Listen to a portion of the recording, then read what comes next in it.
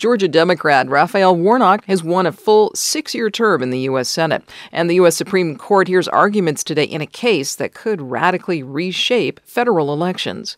Good morning. I'm Corva Coleman from NPR News, and here are today's top stories. The last undecided Senate race of this year's midterm election has been settled. NPR's Giles Snyder says Georgia voters are sending Democrat Raphael Warnock back to Washington. Senator Warnock's narrow victory over Republican challenger Herschel Walker means Democrats will head into the next Congress with more room to maneuver in the Senate. They'll have an outright majority with 51 seats.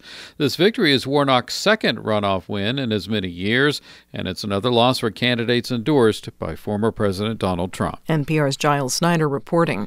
The U.S. Supreme Court hears arguments today in a case that could radically reshape the way federal elections are conducted. NPR's Nina Totenberg reports. At issue is the so-called independent state legislature theory, which, if adopted by the Supreme Court, would give state legislatures the power to put in place all manner of election laws and rules without any review by state courts. At its most extreme, the theory could eliminate not just state judicial power over elections, but governors' vetoes, and it might, at least arguably, allow state legislatures to certify presidential electors who were not approved by the voters, an idea that Donald Trump sought unsuccessfully to put forth in 2020. Nina Totenberg, NPR News, Washington. More than 35,000 electricity customers are still in the dark in central North Carolina. Utility company Duke Energy says it's working rapidly to repair 2 substations that were damaged after vandals fired on them last Saturday. Duke Energy hopes to restore power to most people tonight. The FBI is part of the investigation into the attack on the substations. The White House is hosting a roundtable on the rise of antisemitism and on fighting hate in the U.S.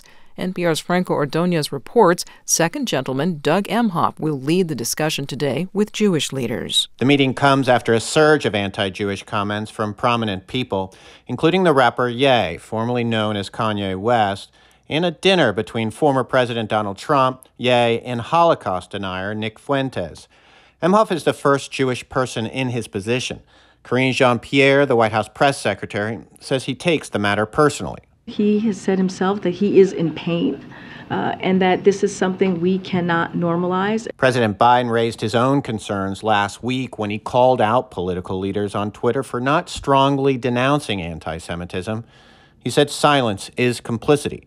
Franco Ordonez, NPR News. Today is Pearl Harbor Day. 81 years ago today, Japan attacked the U.S. military base in Hawaii, and the U.S. entered World War II. President Franklin D. Roosevelt declared this a date which will live in infamy. Today in Washington, D.C., observers will lay wreaths at the World War II Memorial. You're listening to NPR News.